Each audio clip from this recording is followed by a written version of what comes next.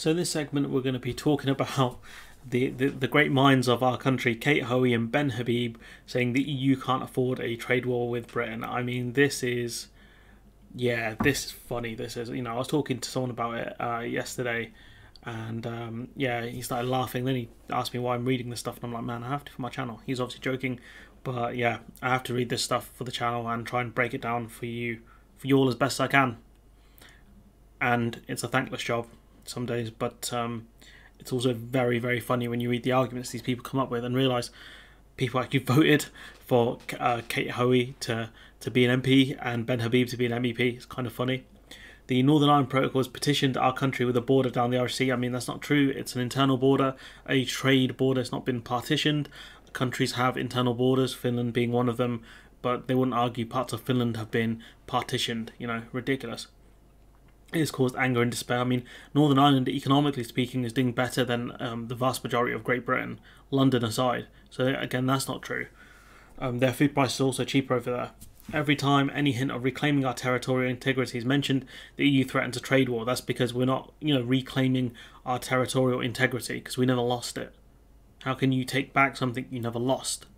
Kind of like sovereignty. We never lost sovereignty, but we claimed we got it back. And what have we done with our imagined sovereignty? Nothing. The EU threatens a trade war because we're breaching an international agreement that we came up with them. We proposed it, we signed it, we ran an election on it, and now we're reneging on it. That's why they're threatening us with a trade deal, a trade war even. Now we're seeing more legal action over the Northern Ireland Protocol bill championed by Liz Truss. I mean, are you surprised? You sound surprised. I mean, we deserve to get taken to court over what we're doing. She goes, you do not deal with a bully by ceding ground, and in this case, these two are absolutely correct. You do not deal with a bully by ceding ground. The EU are the ones, the UK are the ones attempting to bully the EU here over the protocol, over the fact that, the idea is the EU would have to, Ireland would have to set up a hard border to deal with, essentially the big hole in the single market. We're the ones being the bullies here, because we're the ones not only threatening to breach the Good Friday Agreement, not only are we the ones that are threatening to breach kind of the Northern Ireland Protocol, but also forcing the end of the Northern Ireland Good Friday Agreement. So I'm muddling up everything today. But point being is that we are the bullies in this case, so the EU not ceding ground to us is the right move. Sunak, apparently included, would prefer to give up on sorting out the protocol than face a trade war. And again, I think the main reason he didn't want a trade war with the EU is because he's the Chancellor, and any trade war with the EU would have, he would have had to. I don't even know how he would have solved such a mess, to be honest with you. There would have been a lot more borrowing of money from the Bank of England and a lot of other things happening. She said, they say they shouldn't worry. The EU is in no position to enter a conflict. If it were foolish enough to start one, we would win. I mean, again, that's not true. We wouldn't win because we can't tariff EU goods because we're not checking them properly. We would struggle in a trade war. We would absolutely get decimated in a trade war. Let's be honest now. Our exports would be dead. Our imports, it'd be a one-sided trade war again. Its economy is in deep trouble, and again, they act as if the EU is one economy. That's not true. The EU is made up of a whole host of different countries, and which, some of the economies are doing well, some aren't. Some of them are dealing with really, really bad inflation, some aren't. Some of them are more reliant on the United Kingdom for trade, some aren't. I mean, it's a ridiculous statement. Its economy is in deep trouble. The EU isn't an economy, not really. Already massively over-indebted before the extra borrowing required to fund lockdowns. I mean, so was the UK. Our debt to GDP was very high. It now faces rising interest rates and an energy crisis. So are we. Everything they talk about the EU here also applies to us. We are also facing rising interest rates. Our interest rates, I think, are higher than the European central banks.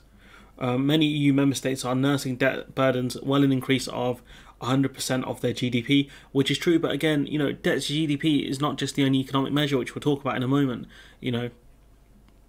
Germany's debt level is over 70%, and that's hilarious, which again, we'll look at that in a moment. The UK has similar problems. I mean, our problems are arguably worse. The difference is we don't have to do things like rationing yet. I mean, Germany have asked people to kind of use less kind of gas and electricity. They say, but our position is better because we have our own currency and a genuine central bank. I mean, us having our own currency is good, I guess, in this case, for a lot of different reasons.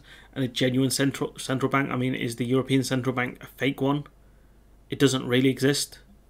I think what's her name, Christine Lagarde, she's not really in charge of anything.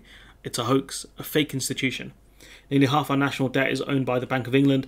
Interest payments on this debt is in effect the right hand paying the left hand. And if that's the case, then why do they scaremonger about debt so much then? We could go into tons of debt to fund infrastructure and other projects, but it doesn't work like that, does it? Not really. At least if it does, it's just numbers on a screen at that point. So if we have a look, right, I found this website which looks at debt to GDP, right? You see Germany, the third biggest economy in the world, their debt to GDP is 237%. No one's fear-mongering about Japan above everyone else. Even the United States, 107% of their GDP. You got some EU countries here, Italy, Portugal, for example. But the United States' debt to GDP is incredibly high. Yeah, where's the scaremongering around them? France at 98%. Let's see if we can find the United Kingdom. We're at 80%, and Germany are below us.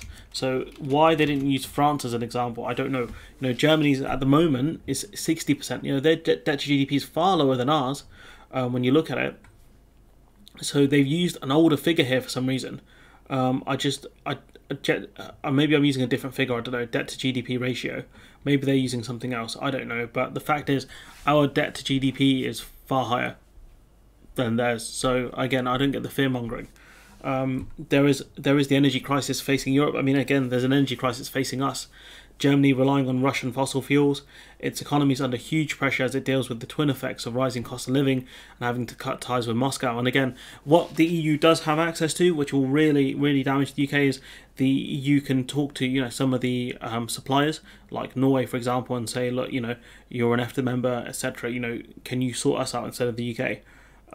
We can offer you more money. They can pay more. They have economies of scale, for example. There's a lot of levers that you can pull here. The only issue is that right now the UK is a major hub of importing gas and exporting it to the EU because of the way the pipes work. That might be an issue, but again, the EU don't have to necessarily tariff or do anything to British, exported gas, for example. Gas is like to be rationed over winter. I mean, that's probably going to happen. Hence, any threat of a trade war with the UK is vacuous or facetious. So because Germany are struggling for gas, they're not going to start a trade war with us.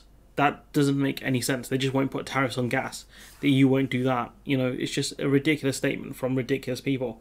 They think, oh, Germany's struggling because of rising energy bills, so they won't do a trade war with us. No, simply not the case.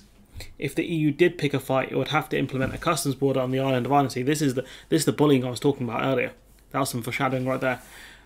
They're saying the EU are going to be the ones to break the Good Friday Agreement, doing the very thing it claimed would be unthinkable, of which the protocol was purportedly enacted to prevent. And I don't think the EU necessarily, I could be wrong on this, I'll take an L in the comments happily.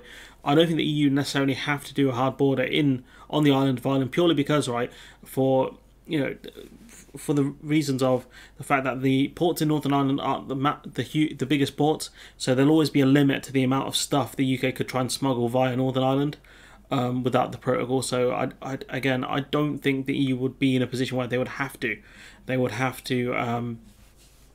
put a hard border on the island of Ireland.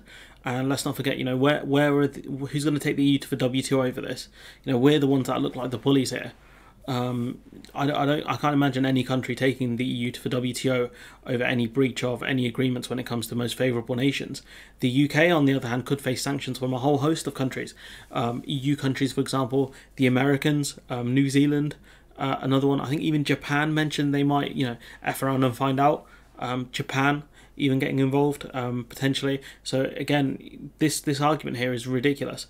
Our government would not implement checks on our side of the border, and again, that causes problems with trade because of rules of origins. When it comes to trade deals, rules of origins are normally a key part of any trade deal because it's a trade deal between two countries, not two countries and wherever you buy in from somewhere else. Ridiculous. Surely even the weakest within our government must see that now is the time to ditch it, the protocol. I mean, no, because we're in a very weakened position as well. You're acting like we're not mortally wounded right now. Let us start by accepting the truth. Parliament did not vote to partition the UK. I mean, it's true, they didn't, and that's not what happened. So the protocol's existence is illegal, and this is where it gets even funnier. That's not even true, because we don't have a partition. Countries have internal borders. I think there are even internal borders in Cyprus between the different sides, the Greek side and the Turkish side. This argument is ridiculous. There's a trade border. Northern Ireland is still part of the United Kingdom. Come on, man. the government should rightly concede the judicial review. So what they're arguing, right? Their argument here, this is a really stupid one. There's a judicial review going against the Northern Ireland Protocol, right? So what these two are arguing is that the government should concede the judicial review and just say, okay, look, guys, we messed up. The Brexiteers are right here, and that would suddenly make the Northern Ireland Protocol illegal. Like, what? I mean, it doesn't make sense. The court wouldn't make the ruling, the court wouldn't make the ruling. It's the government doing it. I mean, again, it just wouldn't make sense. Surely someone else could take it to judicial review and say the Northern Ireland Protocol is legal, and then cause absolute havoc by doing that. It's just ridiculous. I might have got a bit mixed up there, but the arguments they make here are stupid. They say, the judicial review is due to be heard in November. It was difficult for Johnson to accept the protocol's illegality because it's his creation, but Truss could and should do it. So what you're arguing is Boris Johnson broke the law. What you're arguing is Boris Johnson knowingly broke the law in that case, which is a huge allegation against the Prime Minister of this country. Truss will always be accused of breaking international law because that's what she will be doing if she follows through with the protocol bill and they actually use it. Instead of conceding the judicial review, the protocol would immediately be illegal. By conceding the judicial review, the protocol would immediately be illegal. And again, that's their plan here.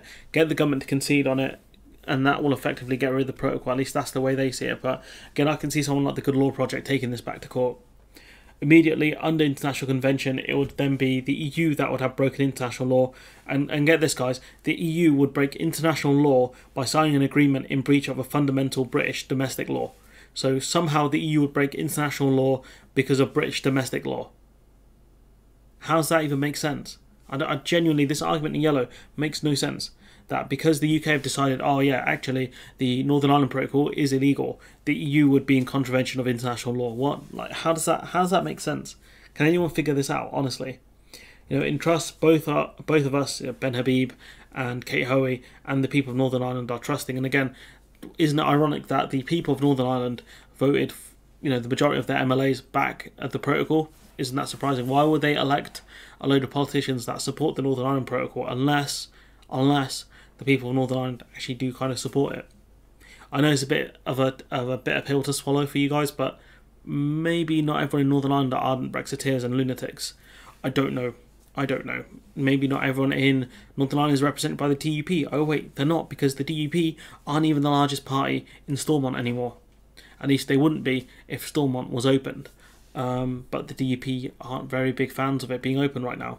But again, this article, load of rubbish from a load of just people have no idea. I hope they get slapped by the Supreme Court. I just wish Lady Hale was there, the spider brooch judge. She seemed quite interesting, but I know nothing about law anyways. But anyways, let me know what you think in the comments below. Like, comment, share, subscribe, support the channel on Patreon if you can, and hopefully I'll see you in the next one.